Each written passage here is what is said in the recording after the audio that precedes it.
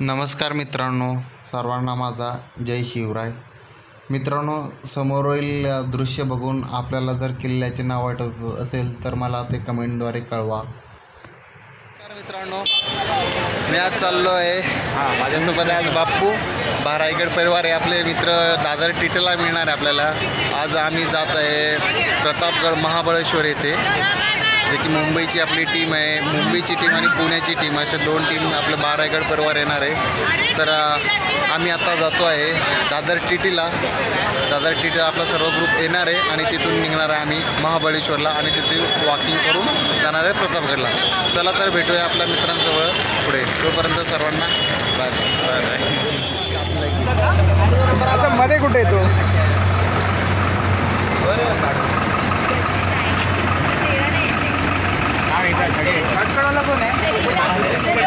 कोण आहे?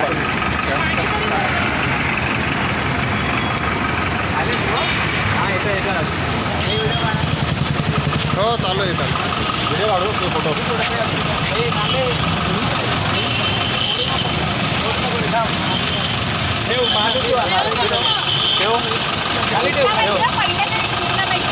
झालं?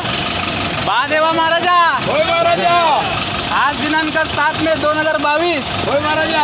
आज तुझी लेकरं रायगड परिवार आयोजित महाबळेश्वर ते किल्ले प्रतापगड तसेच जावळीच्या घनदाट जंगला बनकटी करण्यात जात आहेत. होय महाराजा. त्यांना वाटेत काही बाधा व विघ्न आणू नको. होय महाराजा. मुलं जसं सुखरूप चालली आहेत तशीच परत सुखरूप येऊ दे. होय महाराजा. त्यांच्यावर येणारी संकट ही तू पायाखाली घाल. होय महाराजा. आणि आमची भटकंती मोहीम यशस्वीरित्या पार पाड. होय होय महाराजा. गणपती बाप्पा.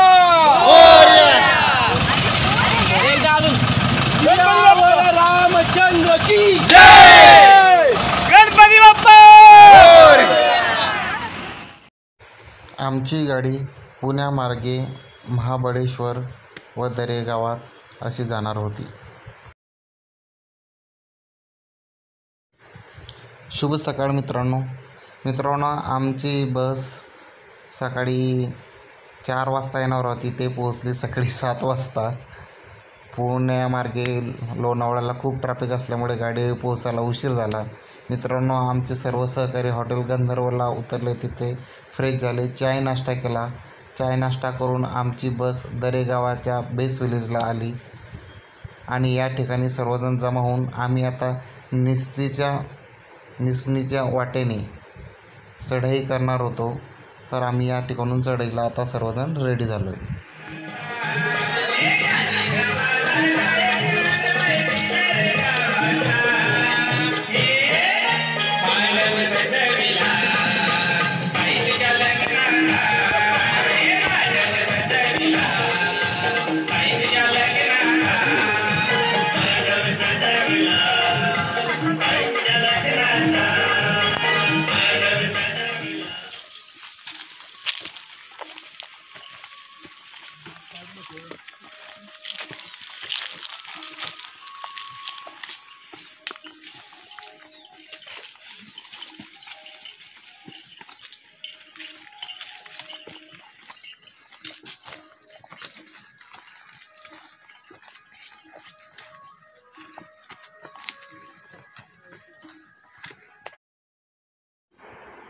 ट्रेकला सुरुवात केल्याबरोबर सुरुवातीला थोडी चढाई होती.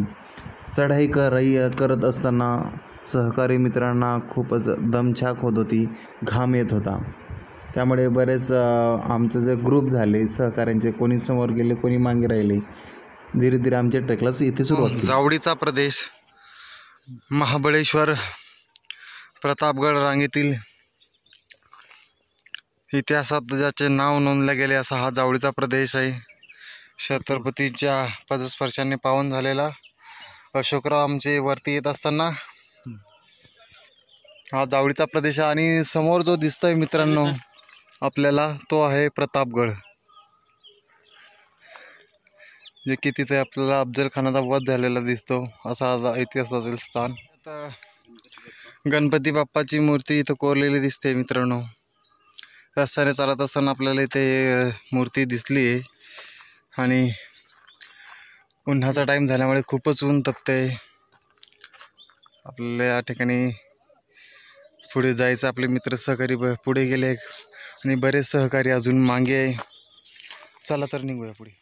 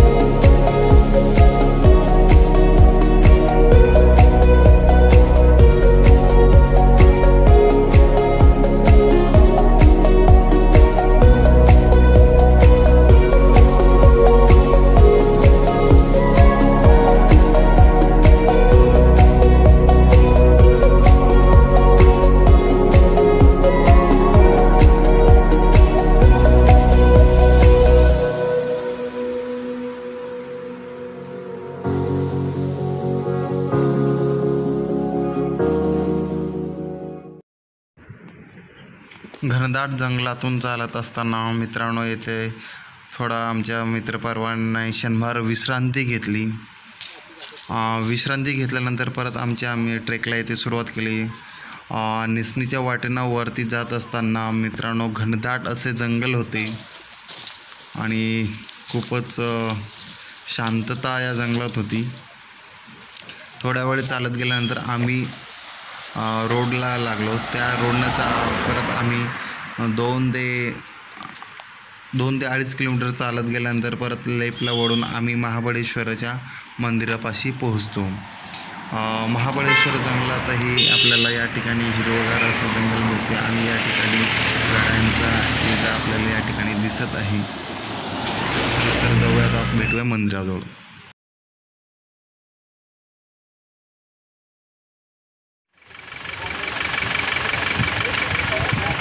या ठिकाणी आपण मित्रांनो श्री महाबळेश्वर देवस्थान ट्रस्टला आलेलो आहे. या ठिकाणी आपल्याला मंदिर बघायला मिळते. श्री सद्गुरू सिद्धरामेश मंदिर.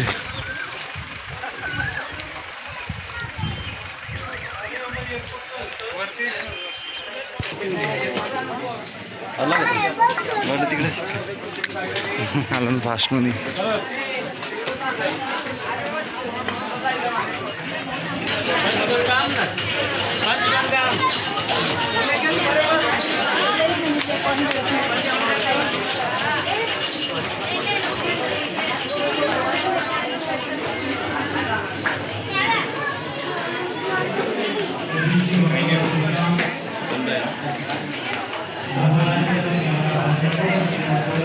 चप्पल काढून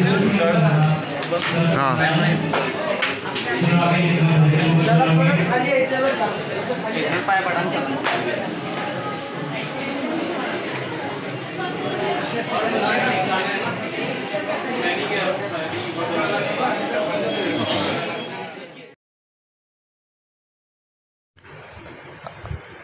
मंदिरात दर्शन घेतल्यानंतर आम्ही मित्रांनो बसने रळतोंडी घाटाच्या जवळ आलो. त्या ठिकाणी रळतोंडी घाट आम्ही उतरायला या ठिकाणी सर्वजण सहकार्याने सुरुवात केली.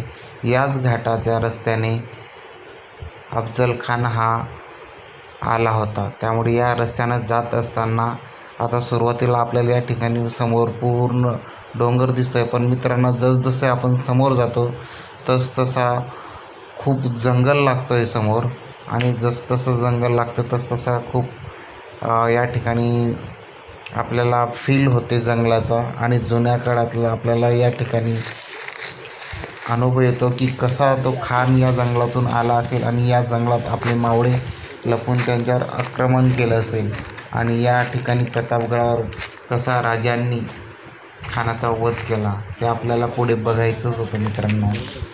चला तर पुढे जाऊन बघूया आणि इतिहासाची पाने चालूया.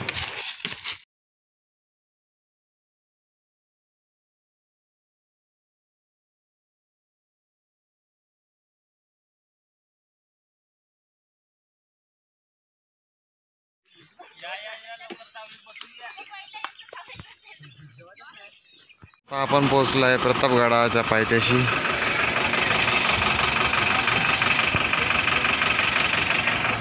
समोर दिसतोय मित्रांनो तो आहे प्रतापगड. चला तर मित्रांनो आपण जाऊया. आता प्रतापगड आहे, ही आपली टीम आहे. चला बापू प्रतापगडावर चला. मित्रांनो गेटच्या समोर आपण बाजूला गाडी लावली आणि आता पायी निघालो आपण प्रतापगडावर जाण्यासाठी.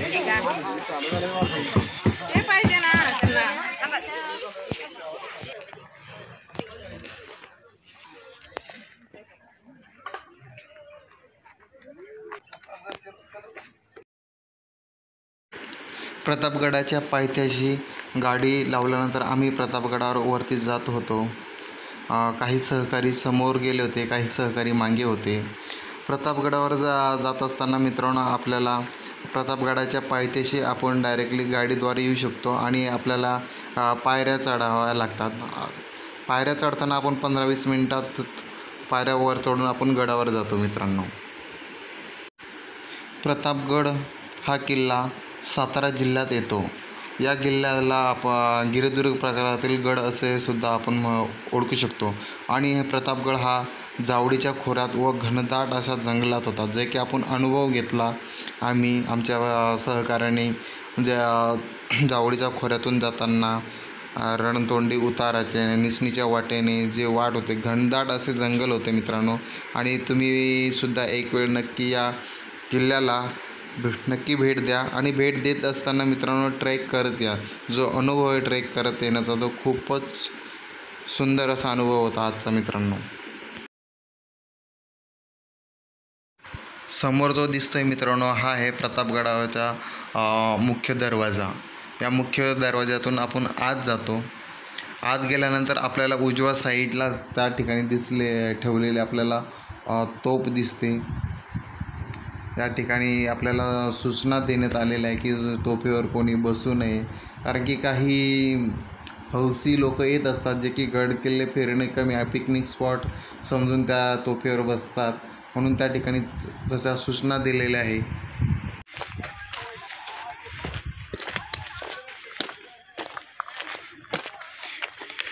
या ठिकाणी आपल्याला प्रतापगडावरील बुरुज दिसते.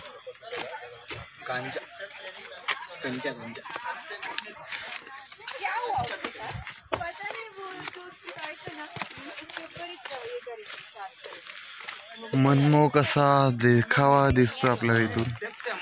एक नंबर.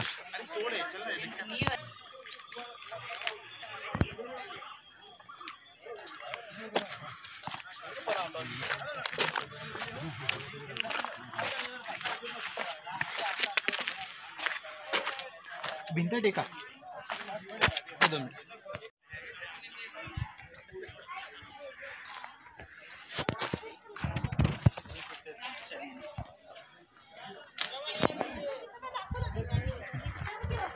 समोर उभे राहायचं तिसऱ्या पायरीवर. हां एकच मिनिट. किल्ल्याचा इतिहास पाहिला असता मित्रांनो प्रतापगड हा जावडीच्या खोऱ्यात असणारा हा किल्ला आहे. जावडीचे खोरे जेव्हा स्वराज्यात आले तेव्हा छत्रपती शिवाजी महाराजांनी मोरोपंत पिंगळे यांना हा किल्ला बांधून घेण्याची आज्ञा दिली होती. ते जी आज्ञा दिली होती ती 1656मध्ये दिली होती. या गडाचे 2 मुख्य भाग आहे मित्रांनो. एक आहे मुख्य किल्ला व एक आहे बाले किल्ला, असे 2 भाग पडतात. आणि या संपूर्ण गडाला सर्व बाजूनी 4ही बाजूंनी आपल्याला तटबंदी दिसते आणि बुरुज दिसतात. आणि वरती जात असताना आपल्याला एक छोटा तलावही दिसतो, जो की आपण तुम्हाला समोर दाखवणार आहे मी तलाव.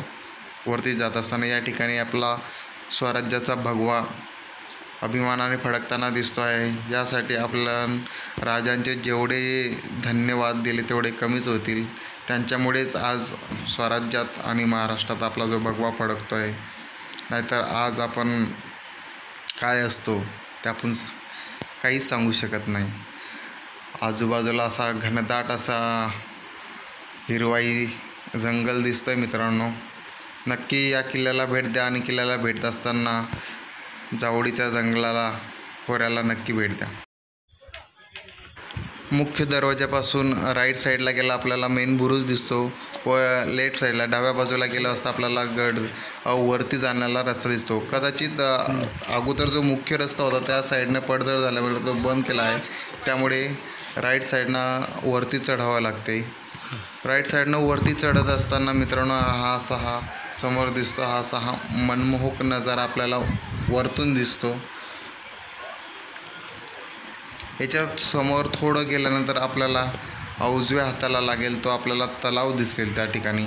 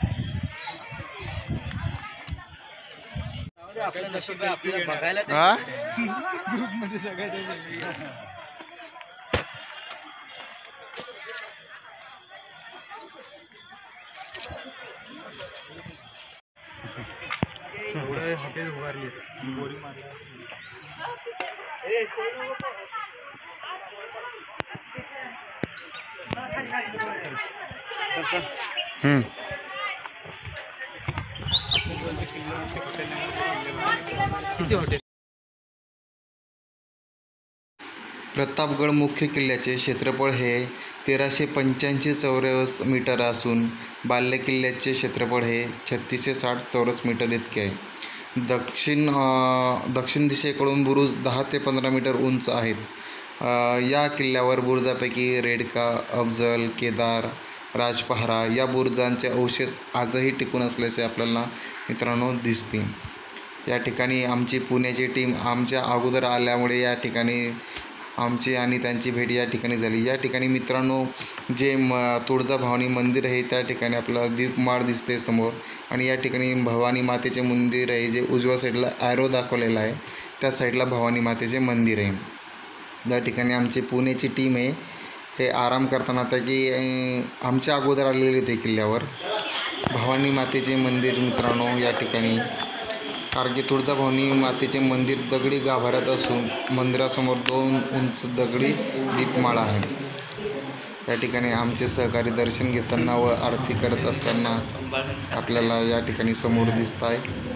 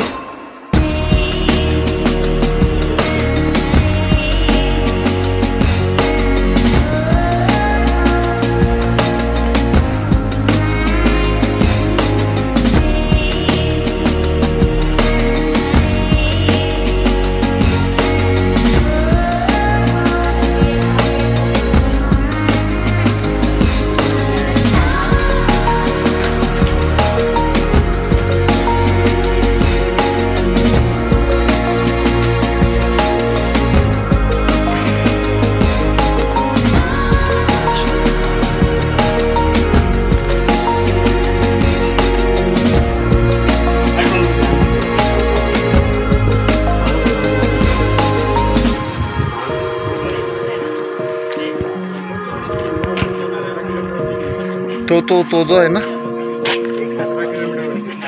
या साईडला तो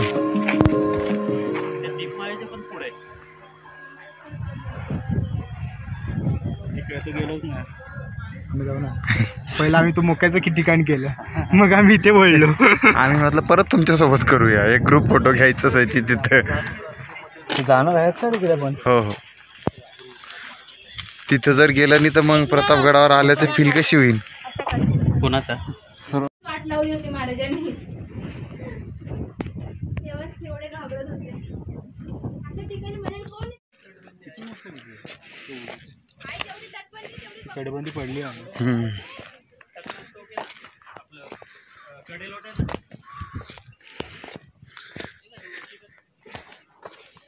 अशा ठिकाणी घर पाहिजे किल्ल्यात.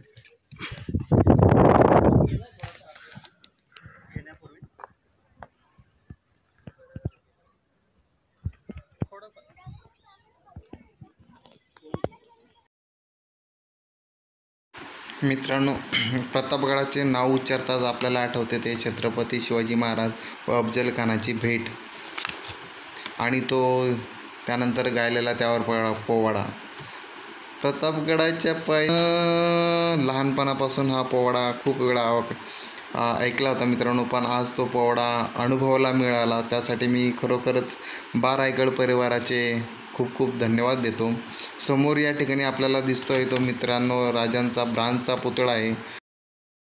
सदरील पुतळा मित्रांनो भारताला जेव्हा स्वातंत्र्य मिळाल्यानंतर प्रतापगडावर छत्रपती शिवाजी महाराजांचा हा जो अश्वारूढ पुतळा दिसतोय तो तत्कालीन पंतप्रधान माननीय पंडित जवाहरलाल नेहरू यांच्या हस्ते नोव्हेंबर 1957 साली येथे बसवण्यात आला होता आणि त्यासाठी स्वतः किल्ल्यावरती माननीय पंतप्रधान जवाहरलालजी नेहरू या ठिकाणी आलेले होते. त्यांच्या हस्ते हा पुतळा इथे बसवण्यात आलेला होता. अशा प्रकारे मित्रांनो आम्ही आज किल्ले प्रतापगड व महाबळेश्वर जवळचा प्रदेश पाहून आज पूर्ण केला आहे. व्हिडिओ कसा वाटला ते मला कमेंटद्वारे कळवा आणि माझ्या चॅनलवर नवीन असाल तर चॅनलला सबस्क्राईब करा आणि व्हिडिओ आवडल्यास शेअर करा.